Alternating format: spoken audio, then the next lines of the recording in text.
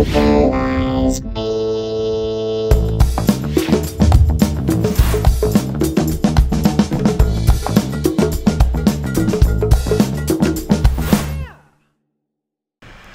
Views is the most popular contributed module.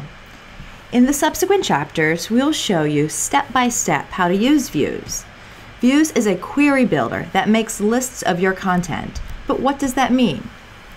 Let's pretend we're looking for a new car, and we want our salesperson to only show us green cars. No, let's make that blue cars. Or maybe we only want to see trucks. Think of all of your content as this giant parking lot. Views allows you to create a list of only the content that you want based on the criteria that you define. And you can concatenate this criteria. You can say, show me all of the content that is of the type article and authored by the admin user. Back in the olden days of Drupal, we used to write raw SQL. Now, Views does all of this for us. To create a list of content on our site, we don't need to know anything about the database at all. Views will give us an administrative interface where we can click around to configure our criteria and also how we'd like it to be output.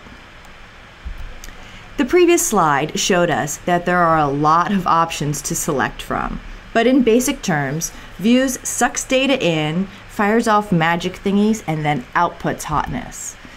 When creating a view, the first thing that we select is our base table. This is the pool of data from where we want to start creating our lists. Do we want to show information about nodes, or users, or comments even? And then we can select what we'd like our first display to be. Should our list be a page with a unique URL, or a block that we can place in any region in our site? For a display, in addition to selecting the filter criteria, we can specify which fields we want to appear and also what order we'd like our content listed. Advanced features allows us to filter content based on a current condition, like the URL or the logged in user. We also can gather information that is related to our current result. Views allows us to have multiple displays for each view. For each subsequent display you create, it will inherit the configurations of your first display. Although the new display utilizes your previous settings, you can override them.